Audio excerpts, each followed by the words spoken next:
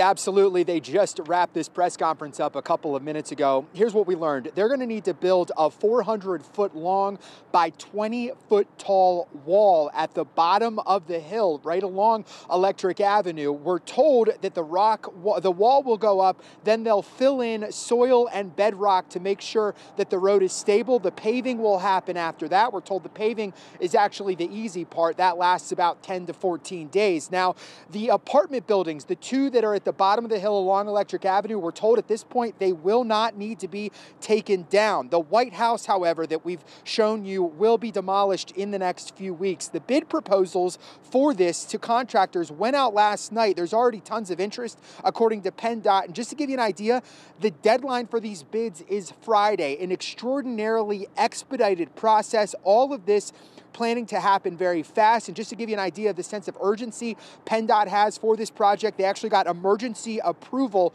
from the state to expedite. The schedule we've provided to the contractor is an extremely aggressive schedule. We're hoping to have the road open by midsummer. That's barring we don't find any more unforeseen situations. We have drilled. Drilling was completed on Friday.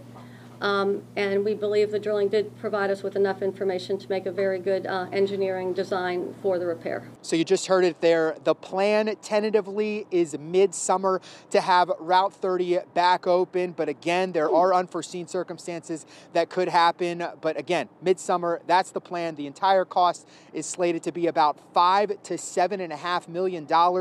We're going to stay on this story. Join me back here at 5 o'clock, including a new reason that we've heard, the possible cause of this landslide that made all of this happen. It's pretty interesting. A lot of history behind it. For now, we're live in Bridgeville. David Kaplan, Pittsburgh's Action News 4.